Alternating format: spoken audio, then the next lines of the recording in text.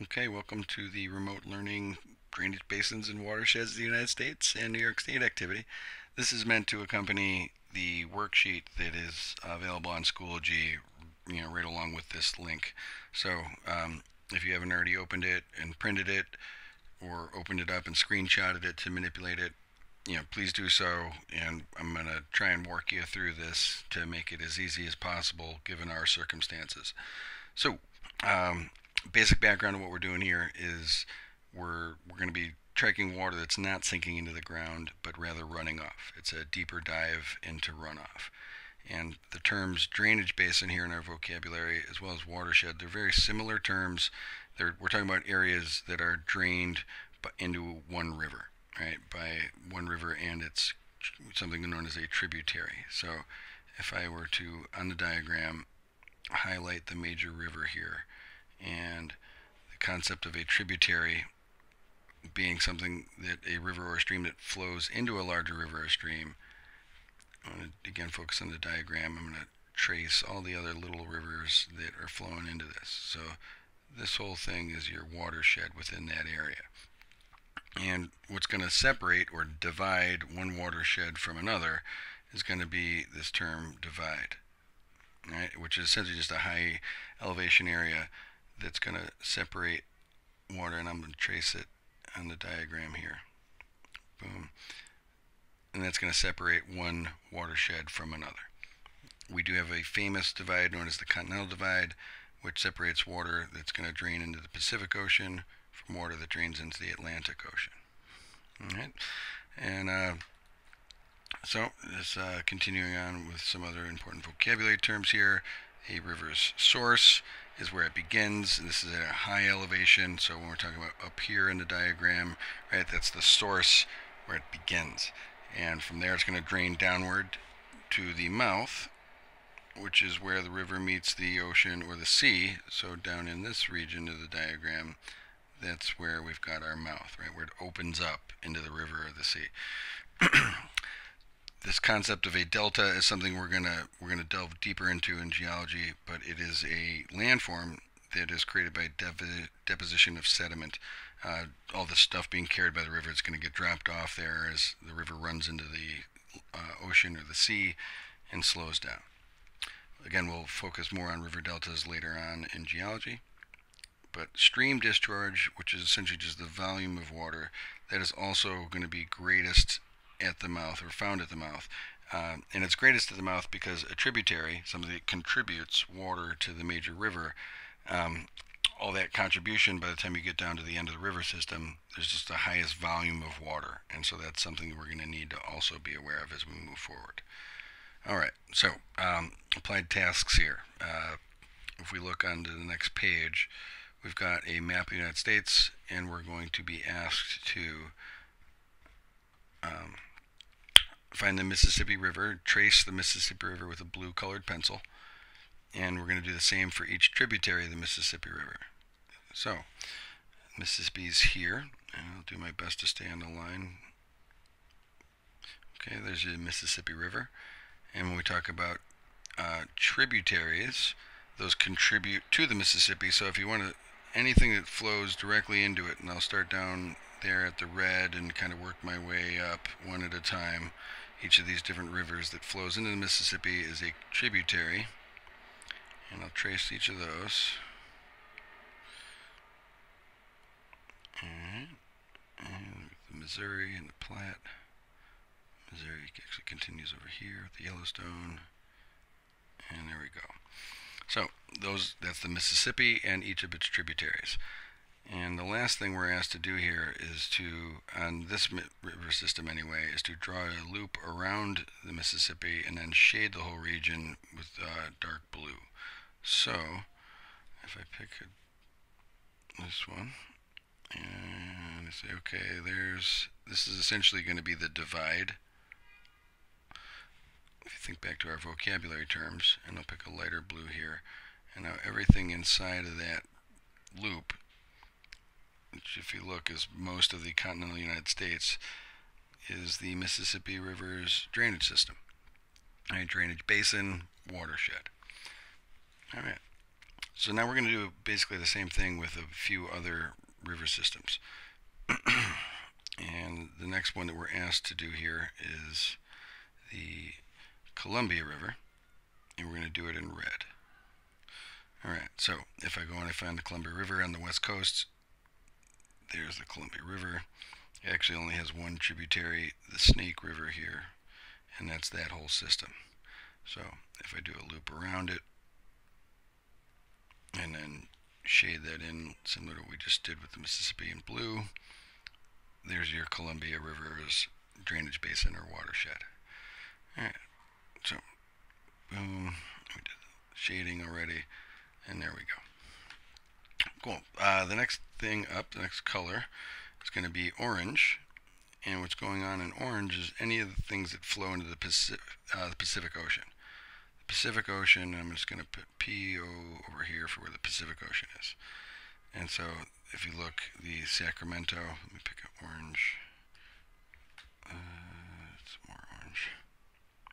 Looks like the Sacramento River, the San Joaquin, got the green, Colorado, and the Gila. And all those flowing directly into the Pacific Ocean. And we are then asked with yellow to do anything that's going to flow into the Atlantic Ocean or the Gulf of Mexico. So your Gulf of Mexico is right here, a little GM for that.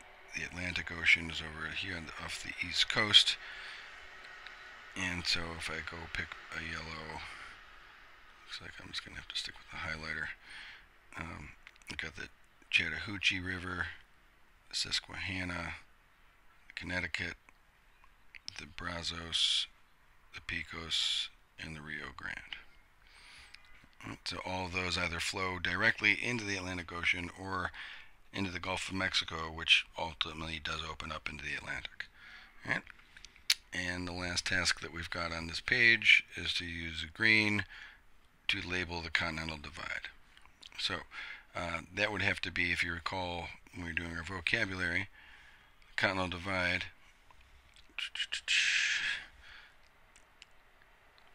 It separates stuff that flows into the Pacific versus the Atlantic Ocean. So over here, the Pacific was the orange, and the Columbia goes in there too. So essentially the orange and the red go into the Pacific, whereas the blue and the yellow are going into the Gulf of Mexico and the Atlantic. And so I'm just going to draw a line here in green that separates those two areas, and this is where your continental divide would essentially be. Right? That's where the Rocky Mountains are. There's that high area that's going to divide stuff draining into the Pacific versus stuff draining into the Atlantic. Boom. Alright, moving on. This time, if you look right at the first thing, we've got a note here telling us that we're going to need pages 2 and 3 of your Earth Science reference table to help us out with this. So, I've got them open over here.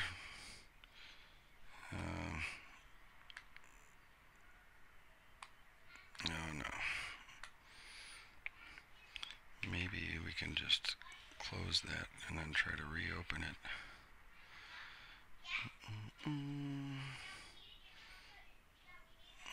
Okay.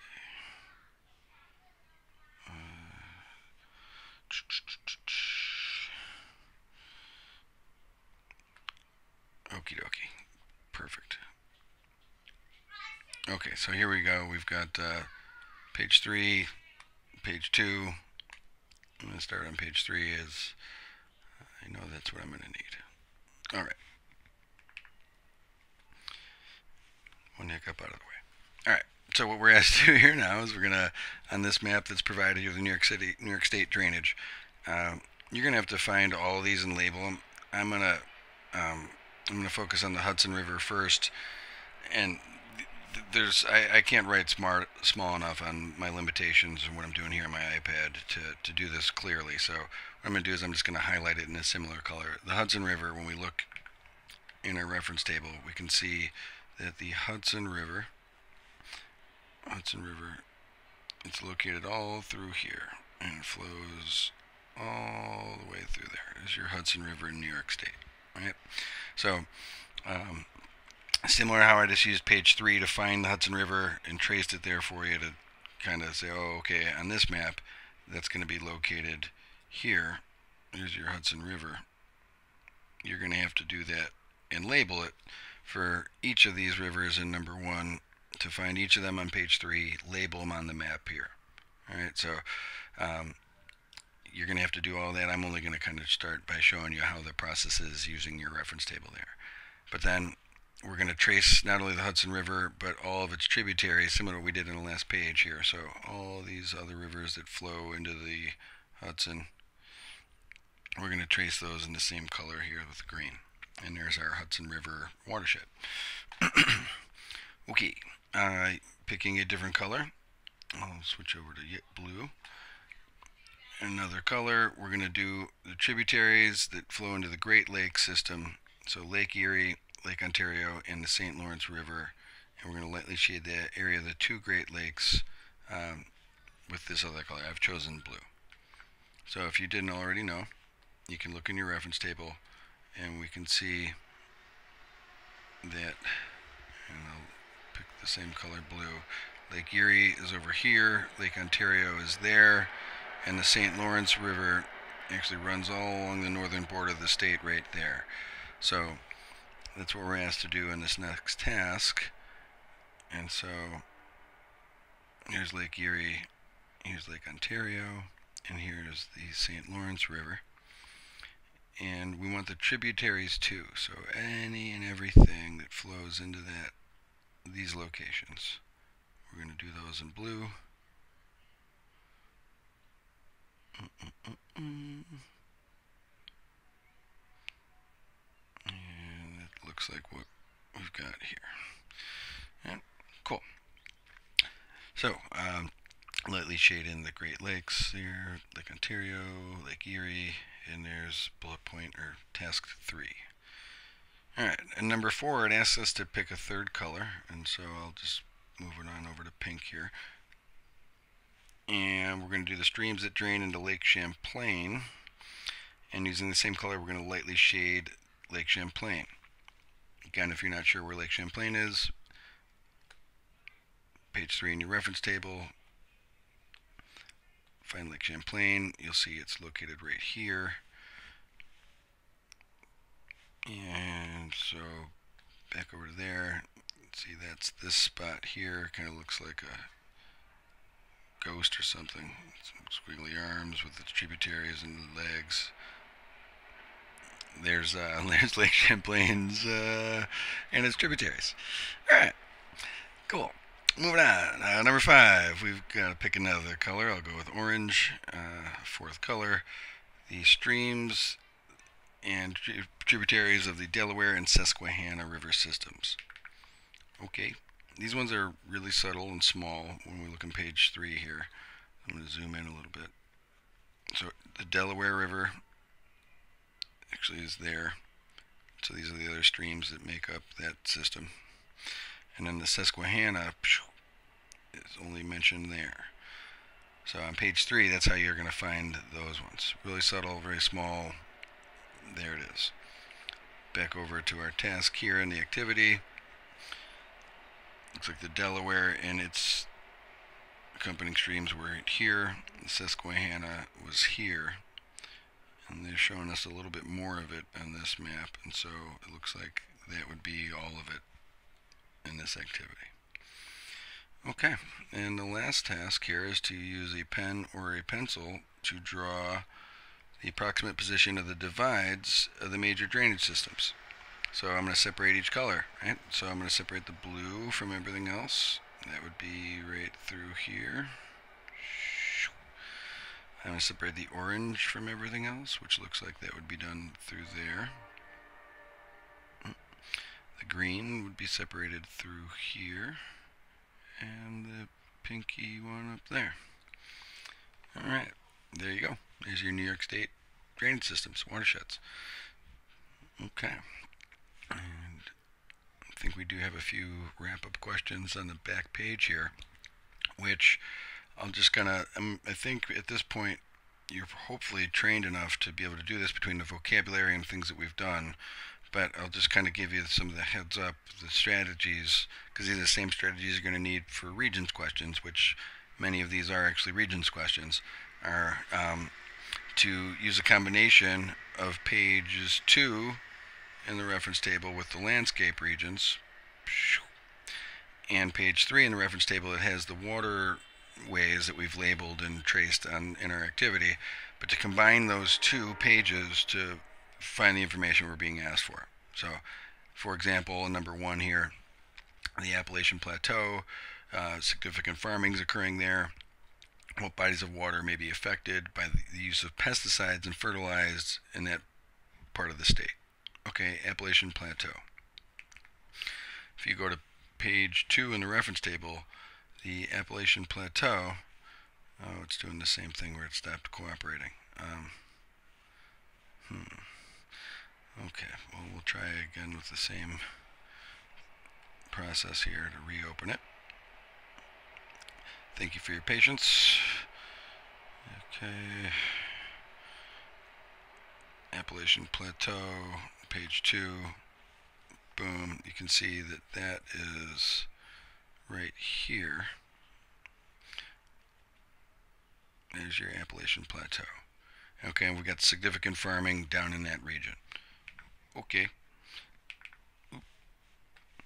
And we're being asked what parts of New York State, what bodies of water may be affected by the pesticides and fertilizers of the state. So if we go back up here, given that that region that they were just focusing on, the Appalachian Plateau, is kind of like here in the reference table. Well, if there's farming down in this region that is involving these pesticides, you could basically say that this water system here is going to be the one affected by it. So whatever waterway you have labeled that, that's going to be your answer for what you're putting in here. Okay, so use pages 2 and 3 to try and combine all these vocabulary and skills and locations by name to find everything that you're asked to do on these discussion questions. Good luck, and I hope this has been helpful.